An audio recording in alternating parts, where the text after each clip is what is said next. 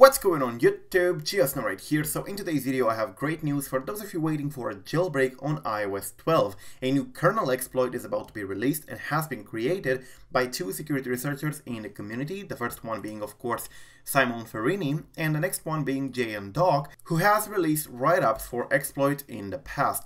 So both of them are security researchers and they have tried to pretty much pawn the iOS 12 beta 12 and they managed to do so successfully. Simon Ferrini posted, quote, iOS 12 beta 12 pawned, kernel memory read and write, with Jailbreak and this guy in here. So they did it, and yes, they do have kernel memory read and write on the latest version of the iOS 12 beta. If you take a look in here on the Apple developer portal, if you do have an account, you can see that the iOS 12 beta 12 is in fact the latest version available of the iOS 12 beta. So they pretty much managed to pawn the latest version available, and this of course gives high hopes for the jailbreak community. Jailbreak also posted, quote, ATA soon, and he is pretty much retweeting what Simon has said. So it's pretty much a hint to the fact that we may get a release for this exploit and they may not keep it for themselves, which would definitely be great. So of course you're going to ask me, why is this important? What is a kernel exploit? What is kernel memory read and write?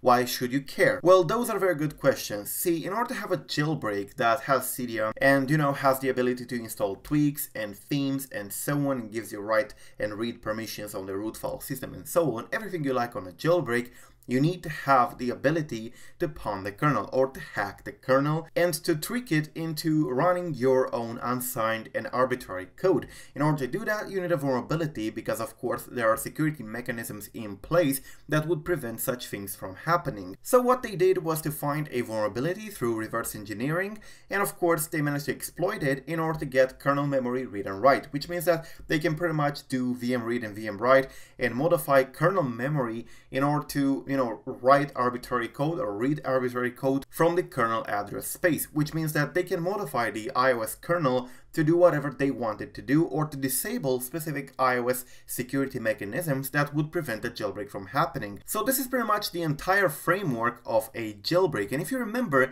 Umang, one of the Electra team members, has also found a kernel vulnerability a few days ago, and he also exploited it successfully, and of course he announced it on Twitter. So for the moment we have two different iOS 12 exploits available for the iOS kernel, so we should be pretty good to go in terms of jailbreaking on the iOS 12. Now just imagine for a second a jailbreak on iOS 12. iOS 12 was built by Apple to pretty much bring back the stability and the performance of the iOS. iOS 11 was pretty much a flop. Most of the things didn't work initially, and of course it had a lot of bugs. iOS 10 was definitely a good one, and this is why iOS 12 is based, as far as I know, on the iOS 10 codebase. So iOS 12 will definitely be a very stable iOS version compared to the iOS 11, and of course it would be worth updating to it once a jailbreak is out. And as you can see, a jailbreak might not take too much since we do have kernel exploits for the iOS 12,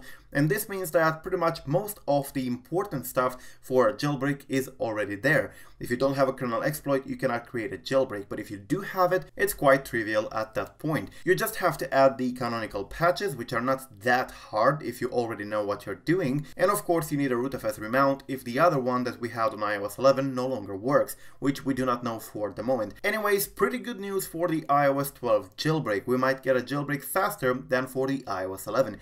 Anyways, do not forget to subscribe to stay updated. I'm going to keep you updated with anything that's going on in the jailbreak community. I am Giosno, and till the next time, peace out.